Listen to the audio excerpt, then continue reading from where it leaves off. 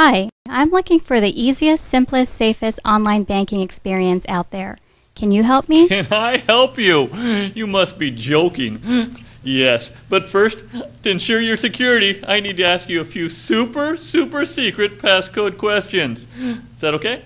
Okay. Come on. What's your mother's maiden name? Marshall. No, what city were you born in? What was your first pet's name? What was your last pet's name? And what was your middle pet's maiden name? And I need to know where your house is. And that's the warehouse, your doghouse, your schoolhouse, your hen house, your dollhouse, your outhouse, your birdhouse, your jailhouse. Can you help me with online banking? Absolutely. With secure online banking, just connect your reader to your computer, and when the green light flashes, it's confirming you have a secure connection with your bank. So just swipe your card and enter your password. It's that simple. From now on, that's all you have to do to sign in. So next time you want to pay bills or transfer money, you won't have to deal with things like site tests. You won't have to read a fob. 8? Wait, is that a 6 or an 8?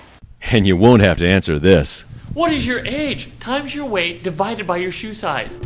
Okay, that's fast. But is it secure? When I swipe my card, does that put my information out on the internet? Actually, using this offers the most secure way to do your online banking, because this reader encrypts your information, so when it goes across the internet, nobody can read it except your bank.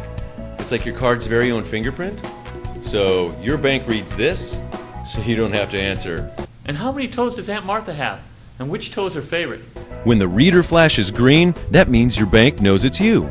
The flashing light indicates a mutually authenticated connection to your bank. This prevents online banking threats like phishing and pharming. So when that light flashes, you know your transaction is secure. Wow, that is easy and secure. Secure? I got your secure right here. Can you read this?